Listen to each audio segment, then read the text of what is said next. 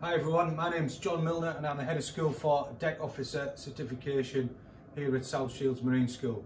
So as part of our deck programmes, we not only teach about the theory, but we also try and get you out of the classroom and into one of our state-of-the-art simulators. So here we are in one of our simulators here. So I'm currently at the steering console, so steering this mighty vessel down the River Tyne.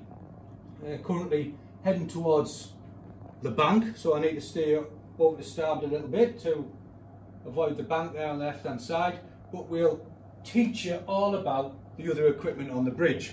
So while I leave the steering console there, hopefully we won't crash while I'm talking, we're going to teach you all about radars. And so this is one of the radars here set up on this simulation program. So you can see the River Tyne in the blue there and the land in the yellow. So we'll teach you how to set the radar up, teach you what you should be looking for and how it works. Moving across, we have the information here, so ship's information, how fast we're going, how fast we're turning left and right, some alarm indicators. We teach you what all these mean before you get away to sea practically. Here we have the telegraph, so this controls the speed of the ship.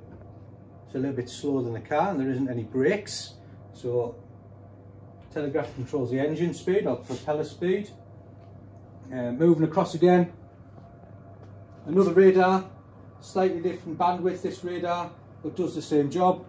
And then over here we have all our communications equipment, so we can call other ships, call the land, let them know where we're going.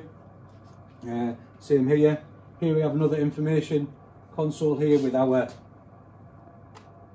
GPS coordinates, so latitude and longitude, speed of the ship,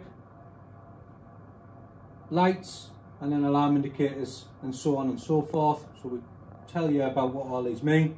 So with the GPS, a bit like your sat nav in the car, we can put our position on a paper chart, but we can also monitor our position on an electronic chart, and we teach you all about electronic charts too.